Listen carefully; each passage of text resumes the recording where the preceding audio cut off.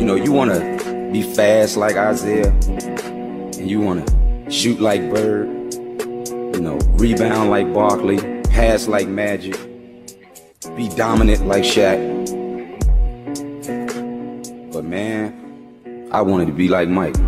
I remember the first time I played against him, and I walked out on the court, and I looked at him,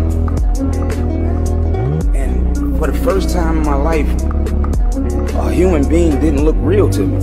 Like, I literally seen his aura. It looked like he was glowing. And I'm sitting there and I'm saying to myself, like, man, that's Mike. And I'm looking at him.